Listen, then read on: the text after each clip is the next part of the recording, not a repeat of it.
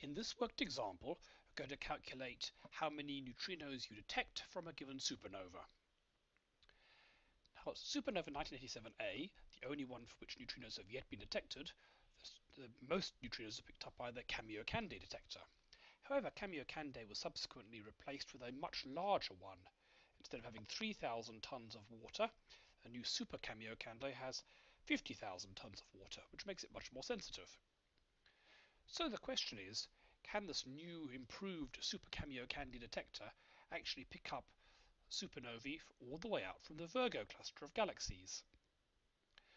The trouble with Kamiokande detecting supernovae is that they can only pick them up from more or less inside our own galaxy and the Magellanic Clouds, and those are going to be very rare.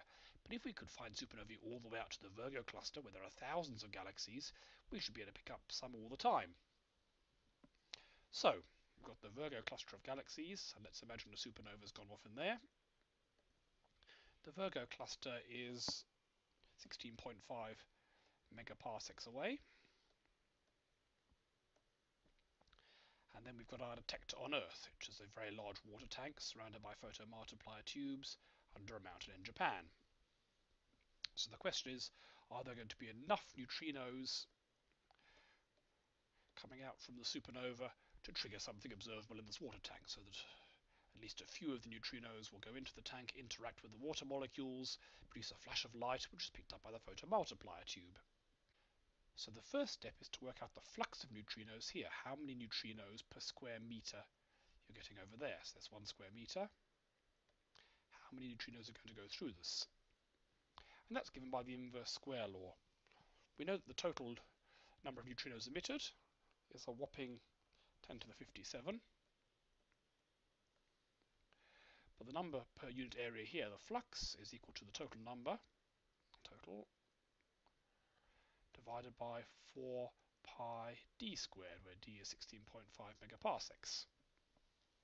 Now a megaparsec is a million parsecs. A parsec is 3.09 by 10 to the 16 meters. So d is about 5.1 by 10 to the 23 meters. Square that, put at the bottom the 4 pi. It turned out the flux, 10 to the 57 divided by 4 pi times this squared. It turns out the flux comes out as about 3 by 10 to the 8 neutrinos per square meter per second at the Earth if there was a supernova in the Virgo cluster. So 300 million neutrinos a second going through any given square meter. Sounds like that would be hard to miss. But remember that neutrinos are very slippery customers. So let's imagine we've got a square meter area and the neutrinos are coming in from this direction, and we've lined up all the water in an enormously long column, all the 50,000 tons in an enormously long column. Of course, Super Kamiokande isn't designed like that. It's actually a much more round shape, but that doesn't actually matter, because let's say we had instead 2 square meters and only half the length, or 3 square meters and 1/3 the length. The flux, the total amount of neutrinos hitting, will go up proportional to the area, but the number of atoms in each column will go down proportional to the area, and the two will actually cancel out. So it turns out it doesn't actually matter what the shape of the water is. We can pretend it's all hitting 1 square meter, and that will give you the same answer. If you have any other geometry, you'll get the same answer, because the extra area from making it wider will cancel out by the lack of depth. Okay, so say it hits 1 square meter. We know the flux. What are the odds that a neutrino will be intercepted? Well, we know that the cross-section for any given atom or molecule is a cross-sectional area of 10 to the minus 47 meters squared. Now this is an approximation. To work this out properly, you'd have to look at the detailed nuclear physics of how things interact. We're going to say that's roughly the intersection of a water molecule with a neutrino. In fact, you have to look separately at the hydrogen atoms and the oxygen atoms, and they each have their own thing. So that's much more complicated, but let's assume that's roughly speaking about the cross-section per water molecule. So how many water molecules do we get in 50,000 tons of water? Well, one water molecule weighs about 16 for the oxygen plus 1 for each hydrogen times the atomic mass unit. kilograms. So if you have 50,000 tons, the number of molecules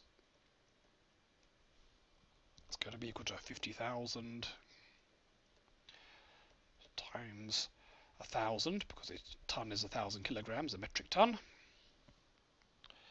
divided by this, so it's 18 times 1.67 times 10 to the minus 27, which comes out as about 10 to the 33 molecules, which is a lot. So we have a flux of 3 by 10 to the 8 neutrinos going past 10 to the 33 molecules. So how many are going to actually be intercepted and cause a flash of light or something we can measure? Well, that number is going to be number of interactions is going to be equal to the cross section times the number of molecules times the flux.